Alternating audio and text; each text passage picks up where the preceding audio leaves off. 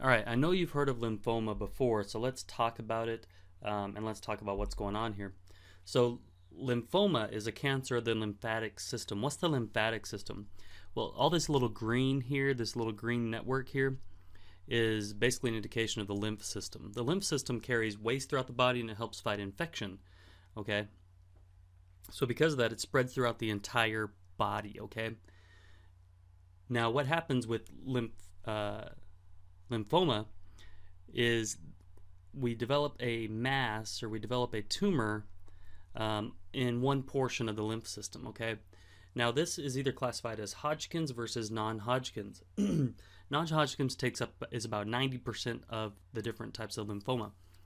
Now, this will be a cancerous mass, and the concern is eventually it will spread to the lymph tissue.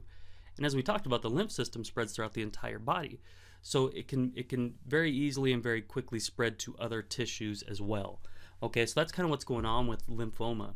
And the way we're going to assess for this, okay, and this would be a lymphatic or a lymph tissue with lymphoma. Okay, so the way we're going to assess for this is going to be a positive biopsy. Okay, the patient's going to develop that swelling, that tumor within that lymph tissue, and so they might notice it's getting bigger and bigger and bigger. And so what they'll do is they'll eventually go to the doctor and they're going to assess those lymphatic ducts and those tissues, and they're going to see that it's growing, and then they'll actually biopsy that. Okay, as they biopsy that, they'll be able to get a positive biopsy that it's actually cancerous. Okay. Another thing their patient's going to have is they're going to have night sweats. They're also going to be very fatigued, and they're going to have a large liver, spleen, and lymph nodes. Okay, these are the locations in our body that we use to kind of get rid of waste. And so these will be the first areas to become enlarged. So you would assess for a large liver, you could assess for a large spleen, and then their lymph nodes are also going to be enlarged. Okay, one other thing you need to keep in mind here is what's called Reed-Sternberg cells. This is something you need to know for your testing and stuff. Reed-Sternberg cells are going to be found in Hodgkin's lymphoma. Okay, so if you see the presence of Reed-Sternberg cells, the answer on the test is going to be Hodgkin's lymphoma. Okay, that's one thing I know you need to keep in mind, and you're going to be tested on at some point. So how are we going to manage these patients? Well, there's not a whole wide range of things that we can do, okay, because you know, this is a cancerous thing. So the best thing we can do for our patient is chemotherapy and or radiation to try to get rid of that, okay? And these are some of the places that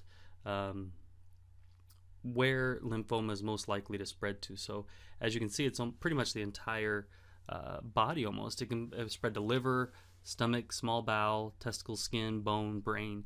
And so that's kind of a concern here with lymphoma, is how it can spread, how aggressive it can be once it does spread. So again, what we're going to try to do is we're going to try to use chemotherapy, radiation, and hopefully catch it as early as we can, and then we're going to assess our patient for bleeding as well. One other thing we're going to do, of course, is going to be infection control